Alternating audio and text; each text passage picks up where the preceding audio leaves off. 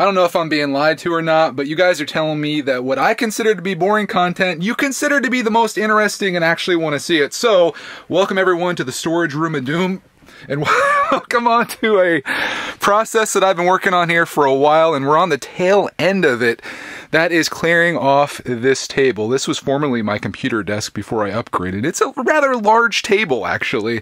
And this was completely full of Lego sets. As you can see, there's just a few left here, but just to put this in perspective of what was on here before, every one of these manuals represents a set that was just sitting here. These were sets that I built in like 2020, 2021, that just ended up on a shelf before I started my new system, which I've shown in a few videos. I've been putting them in bins over there and labeling them up. We'll see a little bit of that later today.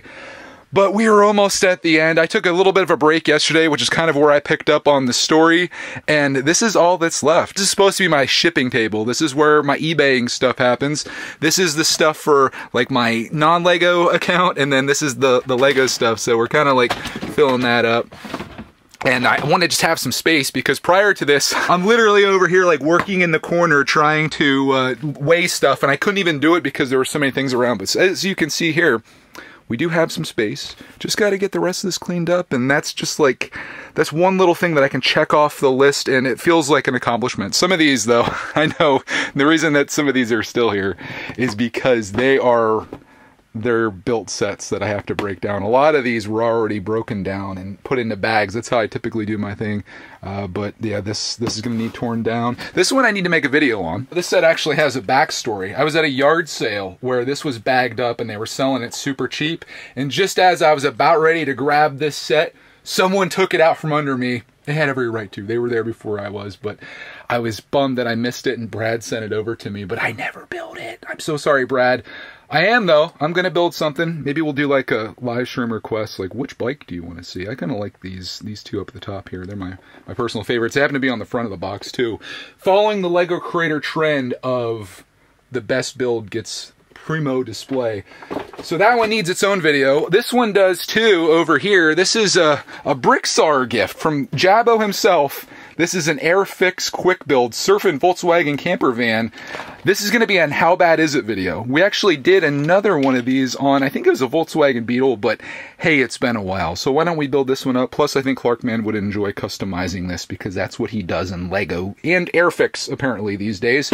This one is a great set. This is kind of along the similar situation as Ideas book where this is built, so we need to break this down. These little things, I was trying to figure out what to do. Like, do I just take the minifig out of there, put them in my collection? I'm kind of like debating it, which is why that got put behind.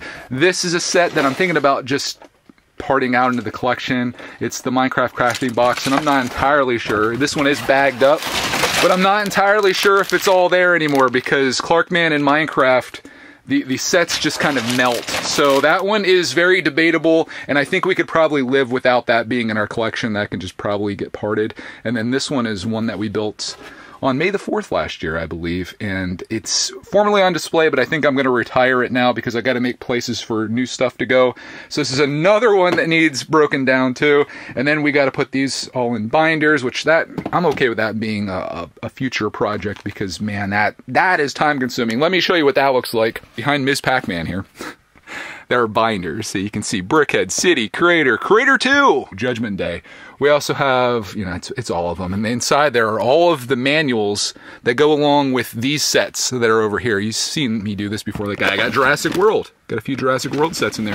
DC Superheroes, Brickheads. So everything that you see here for Brickheads is in here. So it's like a library where you come into the manual here. And I'll just show you. Why not? If we can find some space here. We'll just do it right beside the Ferris wheel. I think that's going to go into our amusement park, by the way.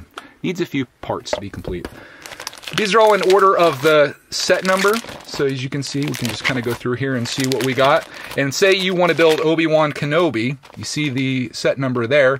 You go up into the Brickheads bin and you just pull that one out and you can build it using the manual and those pieces. Prior to this system, I was a box hoarder and still am. In fact, all of these boxes you see here, all these moving boxes, they are full of Lego sets that I built between 2013 and 2019. And they moved with us here and they've been sitting here for 4 years. So ideally, those will go over here. Anyways, that's kind of where we're at right now and what I've been working on and trying to improve. Again, I didn't think it was super interesting, but based on the feedback from my video yesterday, this is what you want to see, the behind the scenes of the Brickitect studio. Selling sets too. All this stuff's for sale right now in the eBay store. This stuff needs to get listed. Just got to check prices and make sure it's competitive and whether it's worth marinating for a bit or if it's worth selling now. We'll see. All this stuff too, kind of similar situation. I'm going to put these games on there. We got some CMFs in here, even though it says sealed poly bags. They're CMFs that need sold. And this stuff's listed as well. Got some Star Wars stuff on there. And yeah, that's pretty much everything that's going on here in the studio. Probably enough to cover for a day or so. So let's get into it. We'll start with my least favorite thing, breaking down these sets. So say goodbye to the Adventure Time gang and the Once Upon a Brick story pop-up book. These will be my first two victims of the day today. You're wondering if I'm selling these sets. No, these ones are going into the collection. I really do enjoy these, and I just need to find a place where they don't take up table space or all this box space. But let's look inside here. It's been years since I've seen this. And the only reason I didn't break this one down is because it fit back into the box so well. So inside here, oh gosh, there's more to it than I thought. We got the book, which is just an empty shell now. And then this is all of the interior pieces, because you can build two different stories from what I recall with this. And then they pop up out of the book. Lego Ideas is so good, man. Just for fun, I timed myself on how long it took to tear these two sets apart, and it was 25 minutes. 25 minutes for two Lego sets. And you saw that table full of all the sets that I did. So you can imagine how long all of this took. I did leave Little Red Riding Hood built for you, so you could see what she looks like. We also have Jack from Jack and the Beanstalk, these little micro figures, which is pretty cool. But here's what the book looks like, all torn apart. And I was loving this. That's actually a printed piece, something that you just appreciate so much when Lego does it. Over here, this is the Adventure Time gang, all broken down, torn apart. No minifigs with this because these are all figures in their own right, but I wanted to give you an update, let you know how long it is, and now I'll show you the next part, which involves these hefty bags. Not sponsored, but I wish I was, because I bought a lot of these bags over the years. I've shown this several times before on the channel and on live streams, but my inventory system is one where I take these bags and I write the set number. So this one is 21315. These are actually very close in set numbers. 21315 and 21308 is what Adventure Time is. It's like called the pop-up book, but I want to call it the exact thing that it is. I'm kind of particular like that. It's just Ideas pop-up book. Okay. So 21315 pop-up book. And I'll know this is Ideas because it'll be in the Ideas bin in there.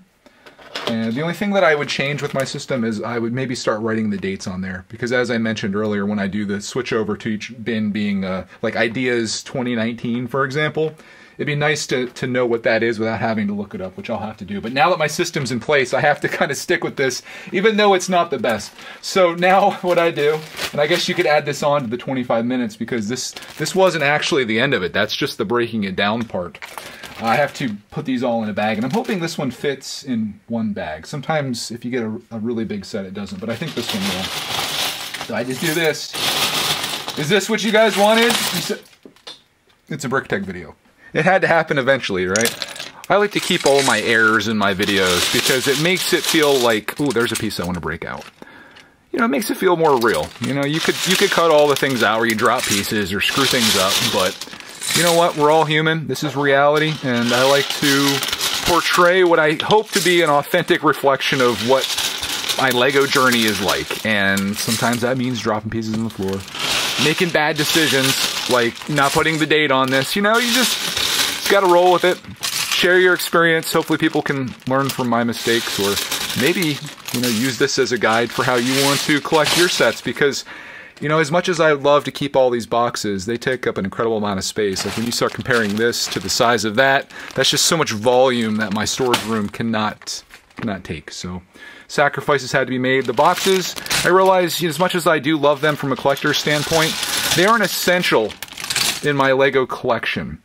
Even though I do love them. I'm not gonna lie, and I haven't thrown them away. In fact, if you looked earlier, you probably saw my giant box of boxes that's pretty much overtaking the entire corner of the studio. I do see a future, actually probably even a present, where collecting Lego sets isn't necessarily my goal per se. I just want to collect things that I really want to have on display, which isn't going to be a ton of stuff, but I do like to go back in time and maybe try to get sets that I missed out on, or maybe try to build them from my own parts. That'd be a whole fun series too. I see so many opportunities in this hobby, and I'm just so excited to do it and share it with you. So that's what we're going to do, even the most boring of things that you asked for. Remember that. You asked for this. Here's the finale of the first leg of my tasks for today. Pop-up book, all bagged up, as is Adventure Time. Probably could have put this into a quart-sized bag instead of a gallon bag. It would have filled that nicely, but it's no big deal to have that in there. I do need to seal that up, though. Now, what I do with these sheet protectors, this is a 50-pack, and I got these at Walmart. These are just like standard pen gear.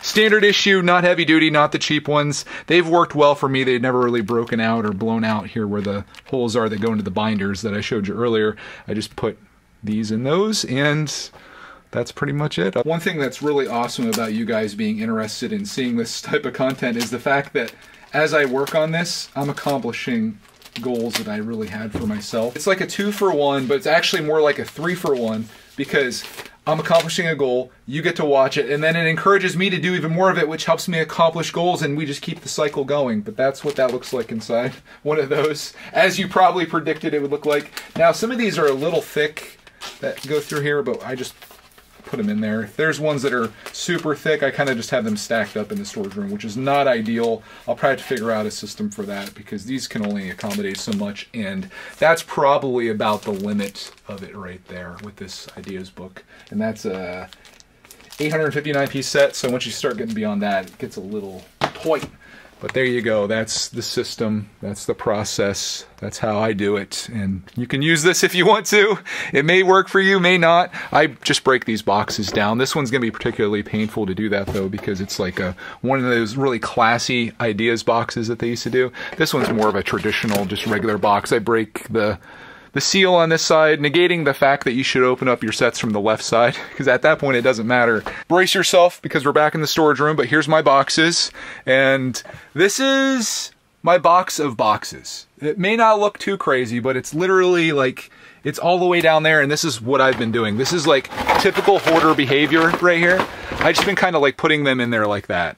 And then I ran out of space there, so some of the ones I took off the table, I started putting in here too. It's a disaster. Our ideas bin looks like it's pretty much full, so we're just gonna make a new one over here. As you can see, I've got a few spots left, which is good, but also not good because we are definitely gonna run out of space. I have to put a label on that. I'll do that on my own time here. But you can imagine how many sets are inside these boxes, and it's unlikely that they're gonna fit in there. But they could, if we do another row of these, maybe like we'll have a corridor here instead of these boxes being here, maybe another wall of these. I could easily fit everything in there and it wouldn't take up an incredible amount of space. I think that's probably the move. This is the final component of inventorying and organizing my Lego. This is Brickitect, and if you've never used this before, it's a great tool for inventorying your set. So you put the set number in. 21308 is the first one. Adventure Time from 2017. So we come down here and then I just click I own one of this set, and that's logged. The other one was 21315, which is the pop-up book from 2018. And I just click, I own one of this set. So far, I've inventoried pretty much everything that I've built in the last 3 years, and I have 409 sets documented in here. So there's 409 sets in those bins, or on display here in the storage room that I've gone through in my life. And that excludes all the stuff that are in the moving boxes that came over from our old house. This is just stuff that I've built since we've lived here. And you could click any of these pages and like I have memories of all this stuff. It's so cool.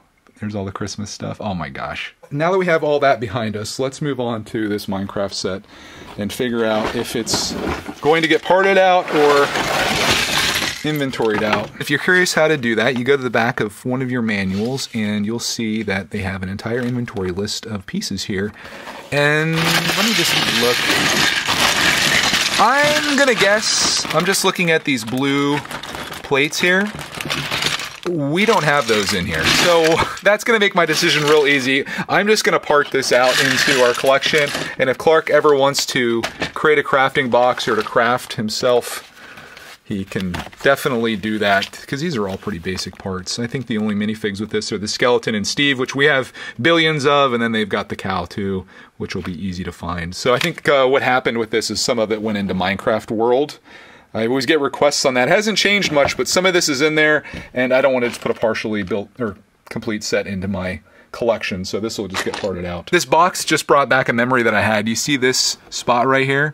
I remember being so crushed, no pun intended, when I picked this up in store. I did an in-store pickup, and I took it to the guy and I was like, is there any chance that I could swap this out for another one? And he's like, it's not like it matters. The kid's just going to open it up anyway and build it. And I was like, yeah, you're right. And then I left because I was like, I didn't want to say, hey, I'm a collector, and 9 years from now, I'm still going to be doing stuff with this box. Now, there was also my name and address was on the bottom, and I tried peeling that off and it went horribly wrong. So this box is just absolutely pooched. I don't know if this set has any value these days. I can't imagine it does, because it's nothing like too crazy, other than if you're a hardcore Minecraft Lego collector and you're like, I need that original crafting box. Ended up looking this set up while I was breaking it down, and it's worth like $25 plus shipping on eBay if you were to get it to be complete.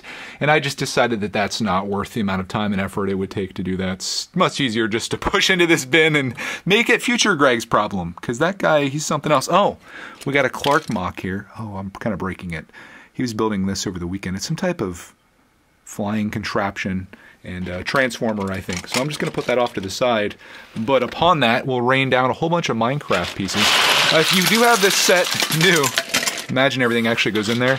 New, this set's worth like 90 bucks. So if we've never opened this and never did anything with it, never enjoyed it, and just became a Lego hoarder the way that we should be, we'd have $90 in our hands. Instead, I just have a bunch of parts that are raining down into a bin, which is kind of satisfying to watch, if I'm being honest. Being that this box is pretty decimated, I'm just gonna recycle it. And it hurts me to do that, but you know, what's the purpose of collecting this? What am I ever gonna do with it other than put it into another box of boxes? Back in the storage room of doom and back to my table to determine what to do next.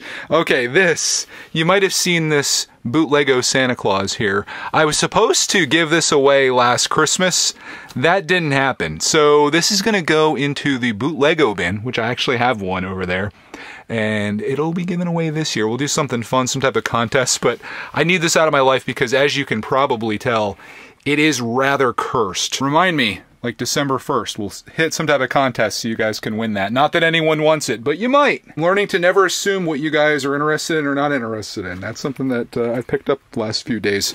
This set here, I'm gonna break this down. It's out in the studio right now. I'm in the storage room. That's in the studio. I'm gonna break this down while we're watching TV tonight, so that can be something I do on my own time.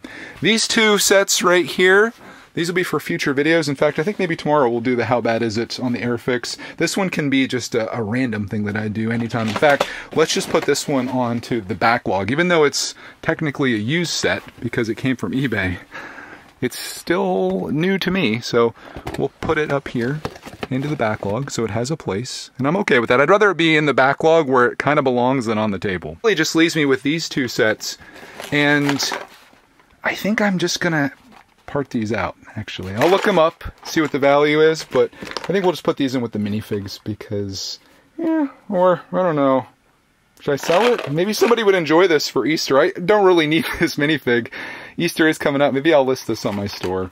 This would be a nice little gift for a kid that could probably enjoy it a lot more than me just adding a minifig into my collection would be. So I'll do that. This one, though, I really do like, and I'm going to keep this. I don't think this is worth anything astronomical. I bought this during an eBay deal hunting session, and it was a pretty good deal then. Of course, it was new. Now it's used, so probably worth even less. And this is literally all it is. It's just a manual with a spaceman and this guy. So it's kind of more about presentation than anything. From 2014, let's see what it's selling for on eBay out of curiosity. You want to see a really easy way to do this? Just put the barcode on there, and then it just pops up. Oh my gosh, $350. Oh, that's a lot of 11. I'm like, wow. Okay, so I see a new one there for $20, but what I do is I go down to sold items. Hopefully you can see this. And it's selling for like 10 bucks plus shipping. That's new for $20 with free shipping. New for $10 plus shipping. Oh, these are all new. Once you open it, it's probably worthless. Let's go to condition. Oh, there's only new ones for sale. There are no pre-owned ones. Okay, so it's worthless, basically. And even if it was new, I mean, you can get this for like 12 bucks. The collector in me is like save the boxes and stuff, but the realist in me is like, this thing's never gonna actually be worth anything, particularly once it's been opened. So I'm gonna just recycle this, and we'll put this guy into the minifig collection, and this dude will, I think, just get parted out. If future me is watching this video and this thing magically in pre-owned state is worth thousands of dollars, I'm so sorry. That's totally on me, but in the current time, I'm just doing what makes sense. And you guys should be proud of me, because that's a second Lego box that's gonna get recycled. Whether you realize it or not, that's a big step. There he goes. Get lost forever. And then this will just fly in here along with Steve. He's in the bin. Down to the wire here, just gotta get these manuals put into the sheet protectors. What I'm gonna do, and have been doing now, is putting all of these into a box, and then one day I'll just go crazy and spend a whole bunch of hours putting these into 3-ring binders. It seems like I should batch that out to make it more efficient, as opposed to putting one in now, one in later. So we'll get these ones all in, and we'll see how tall the stack gets inside here, because it's kind of crazy how much these add up. Every time I look at one of these manuals, I think back to the time that, well, in this case, we watched Lego Movie 2 in theater, me and Clark Mann, and built this setup, and just had such a great experience. And that's what this whole Lego collection is for me. It's just a combination of memories on this journey that we're on. But this journey of this table, as you can see, is coming to an end. Well, the table's not, but the stuff being on it is. We're gonna put all these in here. I don't know how many I just did. That was probably about, I don't know, maybe 20 sets that need to go in here. So there's the box of manuals now. Started a new thing. I have to move this somewhere though. I have to cheat a little bit, because we can't have this here. Pretend you never saw this. I'm just gonna hide this over here right by where it's supposed to go, in front of the Ms. Pac-Man. If you can forgive me on that, we're at the point now where it's all my shipping stuff, of course. My phone, I'll put that in my pocket. We got the sheet protectors that I was just using. We'll put that on top of here. This is gonna get taken care of tonight. And then tomorrow, we'll do the How Bad Is It on the Airfix Volkswagen bus. Let's enjoy this moment together. My table, which was once full of all kinds of stuff to the point where I couldn't even work in the back there, is now empty. That's 6 feet by 3 feet of table space that I can use for shipping. I can use this for sorting, organizing, all the things that need to be done. I can do it right here in the storage room, which makes life very easy. And I never thought I would be this excited about an empty table, but when you've lived the life that I've lived, where it's just endlessly filled with stuff, anytime you have a blank space, it's a moment of appreciation coming from me. So I hope you enjoyed coming along with me on this. Again, this is what you missed. This was me for like a week and a half, just kind of grinding away down here in the storage room. And now it's like I brought you along with me on the finale, which is great. Thank you so much for being a part of my journey here, and I'll see you in the next video.